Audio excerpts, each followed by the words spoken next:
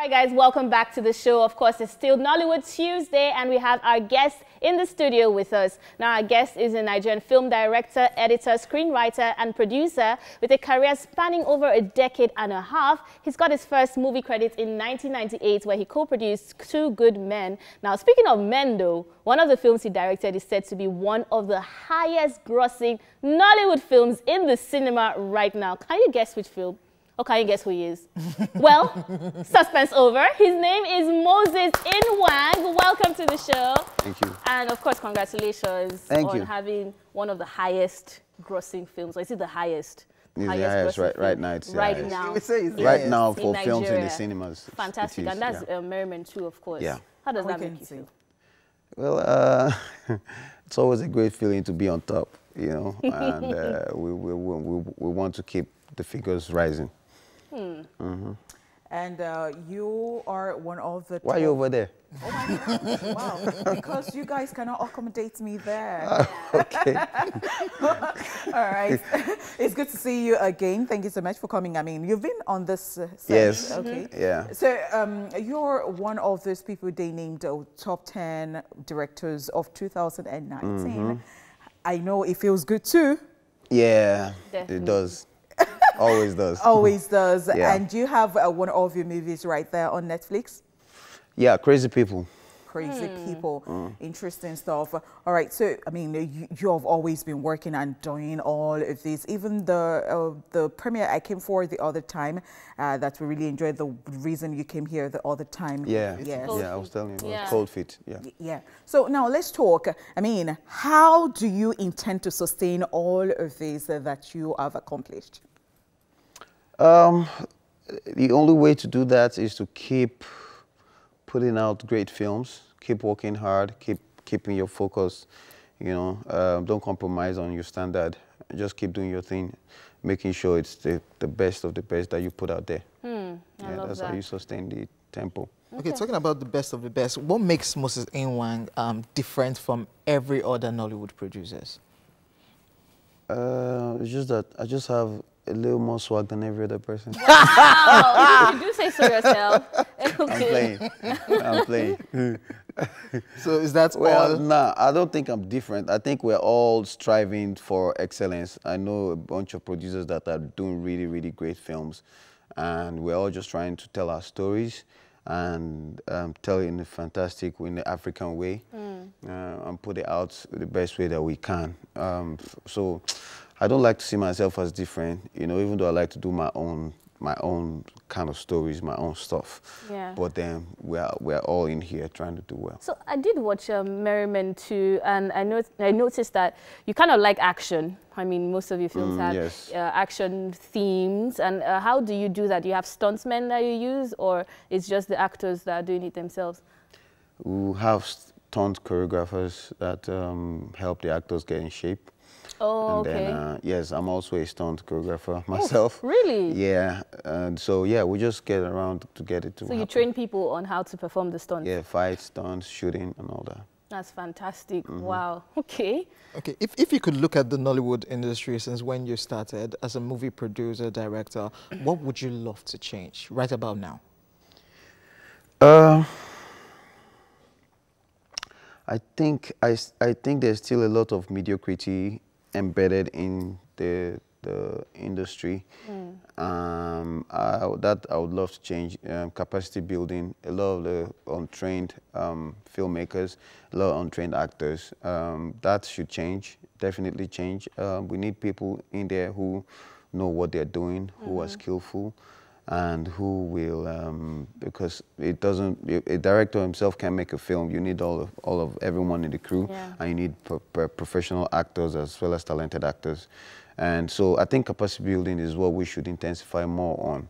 And then, having said that, the other thing is funding. Funding is always the problem. In fact, funding solves every other thing. Funding solves capacity building. Funding solves everything. So if we get the right kind of funding that we need, yes, Because I'm surprised to hear that, because It's most a problem everywhere, even in Hollywood. even all nowadays, all the films we're hearing from Nollywood are breaking the box office, making so much returns. They're making. You don't know how much was put in. The only figure you hear is how much they're making. There's going to be deductions. You know, after that, then we can now tell if there was a break even on that. So was project. Merriment too profitable?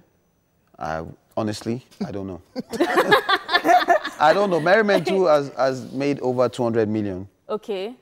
And how much did you cost? Now, I'm not the producer. Yeah. I don't know how much was invested. I know it's over 100 million. Okay. That was put into the film.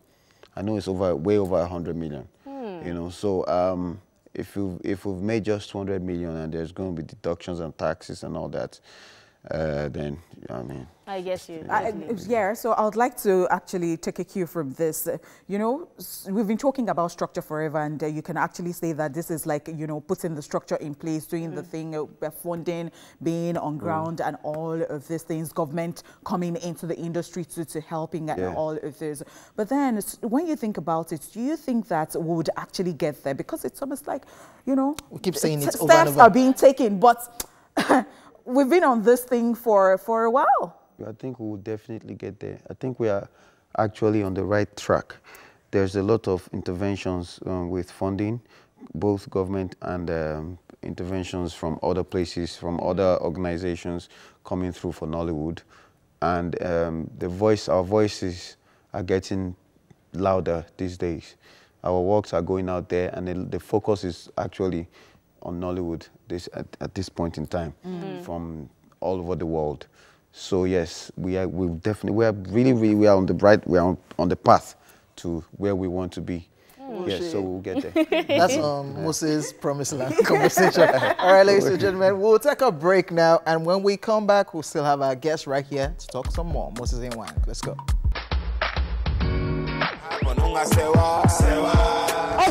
Yes, sir. Yes, we still have the director of that particular movie, Merriment 2, Moses Inwang, is in the building. And of course, we checked out Cold Feet earlier. You directed that. Yeah. Sorry, people would like to see who the guy is behind all of this. Yeah. This is how you see me on regular. Because right now, don't Because if you see me without my shades, So that they they can stop you on the road to say, please, Honestly, I want to be in your movies. Someone actually met me somewhere at the cinemas and said, I know you. I'm like, why? How do you? I'm not on the movies or anything. He said, yeah, because you always wear this shades. Oh my God. Yeah. So for real. So this isn't the real me right now. Okay, why? Shooting? This without my shades. Oh, you feel exposed. I feel so exposed. I feel want to so break naked. the table Thank a you for doing little, this for though. us. Oh yeah, break. Yeah, you know, because earlier on you said, you know, we need to tell more of the Nigerian stories and talk more about our culture. But when I watch Merriment 2, I see guns, I see fast cars. You know, when I watch your films, I see all of that, and I'm like, is that the real Nigerian story? The fast cars are owned by who? By Americans. Well, I mean, when we think Nigerian stories, we think of, you know, village setting. That's the only story we tell as Africans, as Nigerians. See, that's the thing they want to. That's the thing the Western world portrays of us in CNN, on their Western media. Do you understand? Poverty, afflictions. Primitive. Bond. Yeah, people in huts and mud houses. Is that what we should portray ourselves to?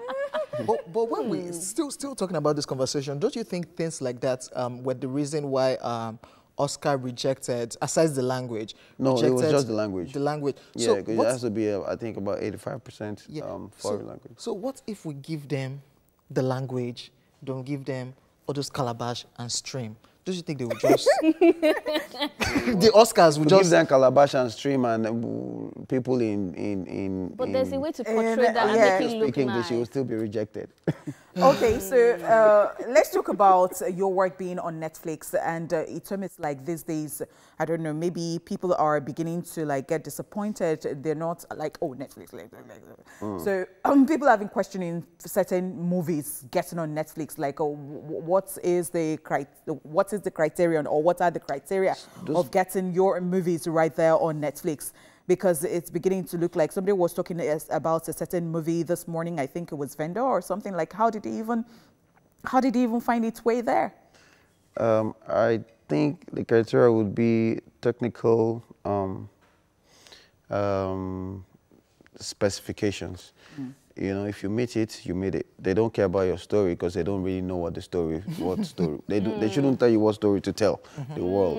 And then they are aggregators, and if the aggregators that Netflix has assigned feel that this content is good enough, then Netflix will put it on and pay for it. You know, so I mean, as long as it meets the technical specifications, boom. But what's the difference between when Netflix sponsors the film and when you put it on afterwards? Do they still pay you when you put it on afterwards? Yeah, of course. It's licensing. It's called licensing. They get it for a period of time, maybe a year or two, exclusively or non-exclusively. But then when it's when they pay you, when they give you that big money to make a film, or after you've made the film, they acquire it. That's acquisition. That means it's their property.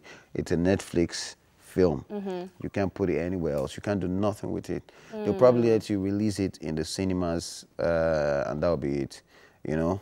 After that, that's it. It's your property. Okay. Wrapping up the interview, quick one. What is the toughest or the most challenging movie you've ever directed? Why? Because of the guns and the cars? Nah, because Merry Men is a film of 5 guys or 5 ladies, and most of the time they are on set. And Merry Men is a film of about 200 scenes, 200 plus scenes. 200 plus scenes with about 10 people on set on almost every of the scenes. To control them. Yeah. That's massive. 10 stars. Are we expecting Merry Men 3? 10 egos.